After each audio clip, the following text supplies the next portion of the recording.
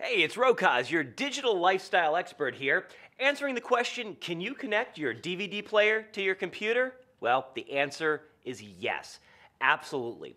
Basically, anything that has an input or an output can be translated to talk to your computer. Now, once you do that, you might have to have a program inside of it that recognizes that type of feed.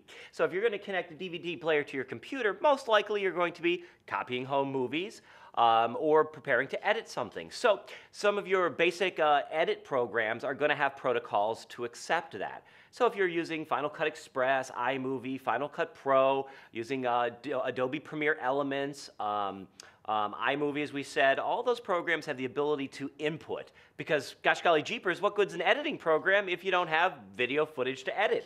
And up until only the last couple of years, even professional and consumer, have they released some hard drive driven cameras, meaning that when you record it, you're recording it onto something that's already a digital language or format, like QuickTime and so forth.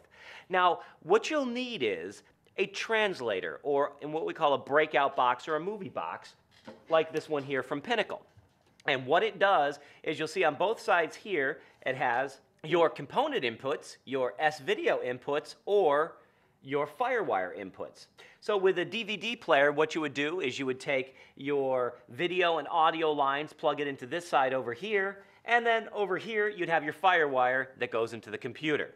These are available inexpensively, anywhere from $50 to $100 at your local big box electronics retailer. Just tell them you're trying to dub movies from DVD players to your computer.